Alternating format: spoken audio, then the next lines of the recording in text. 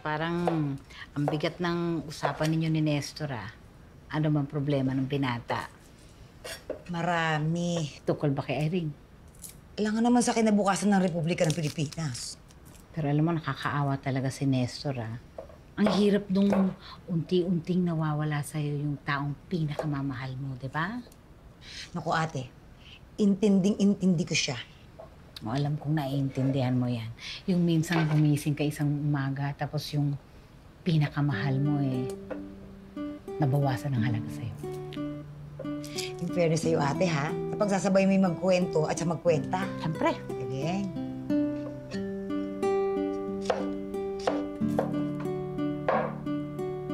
I know I said for us to wait at wag mo na gawin yung plano natin. Pero kailangan ko na maging merciless. Anak ko na ang pinaglalaban ko dito. Ituloy na natin ang plano.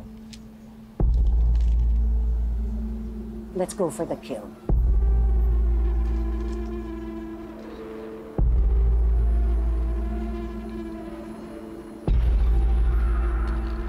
Bakit yung hinayaan? Kapiling-biligan ko sa inyo, di ba? What's going on? Sir, we have a problem, sir. Don't start your statement like that, Elise. Tell me what happened. Sir, kasi may mga complaints sa shopping bag and this is all because of the poor handling of all the products from the distributors. Okay, sino ba itong mga distributors na nirereklamo nila? Courier masters. Courier masters? Yeah. Yung distributors mo natin sa Pasay. Bakit alam mo? Why? Pinsan ho kasi ng isa sa mga best friends ko ang managers mo doon. Baka Okay. pwede ko siyang kausapin regarding the complaints. Okay, Ms. Pacheco, you'll be in charge of this one. Dalhin mo ako sa courier na yan. We'll go straight to the source of the problem, okay? Yep. Elise, are you coming? Sir, I can't. I have a very important meeting with Norman. But, you know, Hannah can join you in my behalf. All right, Ms. Pacheco, Ms. Garcia, let's go. Okay. Nasa work ka ba? Ay, wait! OB ako ngayon. Pero tapos sa meeting ko, kaya ito ampa-ampa na lang. Kasi yung pinsan mo ba, nandun siya sa warehouse nila? Ha? Sa Career Master? Bakit? Kasi may kailangan lang, basta may concern lang, pero kailangan ko ng moral support mo. Pwede bang puntahan? Oo, lagi naman nandun yun. Bakit nga? Basta, pupunta natin. Makita tayo doon, okay? Okay? Ano? Okay? Irene, let's go. Yes, boss. See you again. Paano kung di siya pumayag sa annulment? Dapat makita niya para kahit yun man lang magawa niyang tama para sa pamilya. Di na kaming pamilya niya. Kung kailangan, pupunta ako ng Cagayan para makausap siya ng personal. Excuse me. Ang alam ko kasi may pinapatakbo tayong negosyo dito. Baka pwedeng mamaya na yung mga lampungan ng mga matatanda. Baka lang naman, ah. Pasensya na, Ate Ading. Naku! Maka-adi-ading ka dyan. Tablang ka nga ng hiya.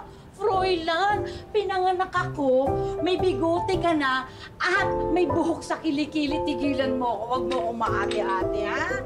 Bakit ba kasi ang sungit-sungit mo?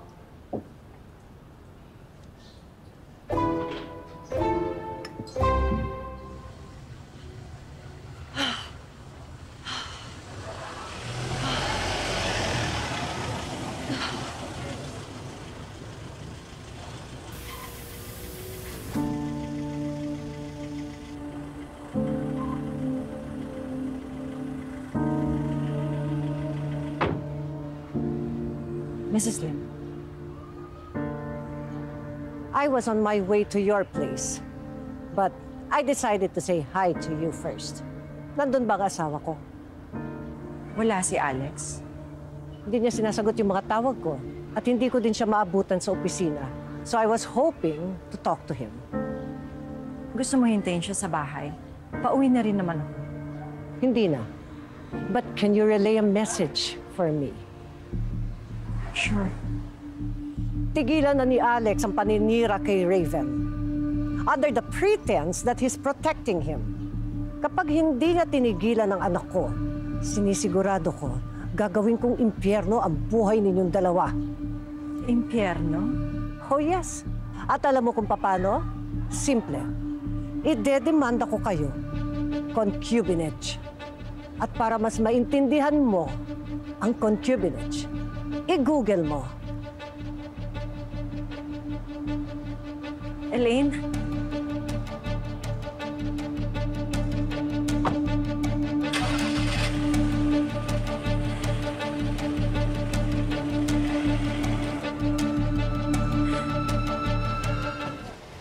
Mark, alam ko naman na pinsan mo si Solen, pero ang request lang naman namin ay sana magkaroon ng extra care sa pag-handle sa packages kasi ang dami nang nagreklamo na buyers. Irene, alam ko kaibigan mo si Solomon. Si Solen. Magiging honest ako sa'yo, gutay-gutay nang dumating yung packages from China. On our part, we're handling them carefully. Mark, ganyan ba ang definition mo ng handling the items carefully? Anton! I'm really sorry. That's an isolated case. Excuse me. With all due respect lang po na-videohan ko po na sinisipa-sipa ng mga staff niyo yung packages. Akla, Irene, Sir Richard, pasensya na. Magaling tong pinsan ko. Promise, hindi na po yan mauulit. I promise you. Sorry. Sabihin mo naman kasi mga tao mo, Mark. Anton, mag-usap tayo sa opisina. Solomon, I will talk to our legal department at titingnan ko kung anong action yung pwede namin gawin.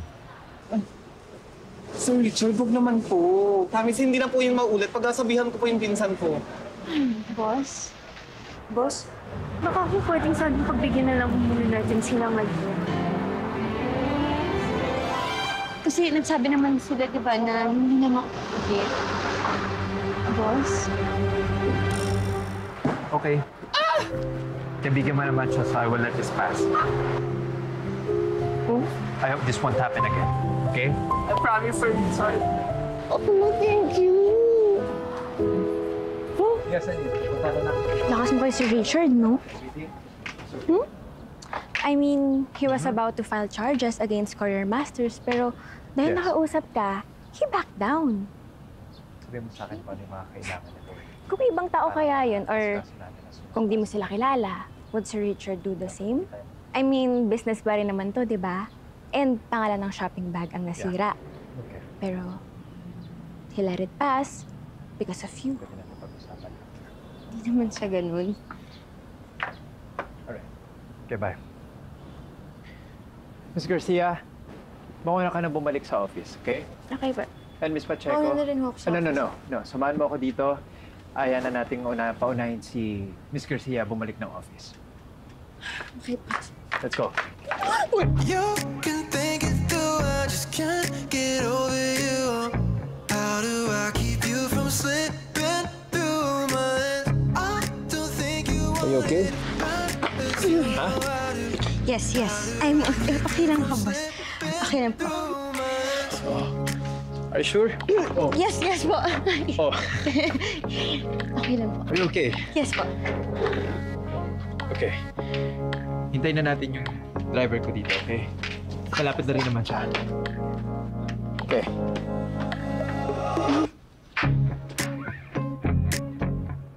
Ito siguraduhin mo kompleto. Mom! You're here. Saan ka galing? Inayos ko ng lahat. Everything will be all right. Paano, Mom? Wait, Elmer, can you please get something for me, Mom? Right away. Thank you, Elmer. Pinagsabihan ko yung babae ng ama mo. Tinakot ko siya. Kapag hindi ka tinantanan ng daddy mo, ipakukulong ko sila. You said that? At ako na rin ang bahala kay Notorious Sophia Wong. I did my research. And alam ko na ang gagawin ko para makuha natin ang cooperation ni Charles Wong. Thanks, Mom. Oh, and lastly, about Richard and his pet project. Shopping bag? Well, let's just wait for the big news. Anytime now.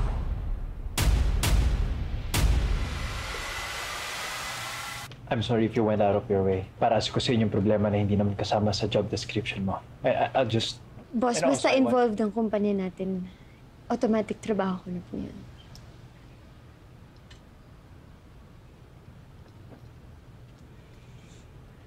Gusto ko lang malaman mo na importante ka sa kumpanya. Sobra akong grateful doon.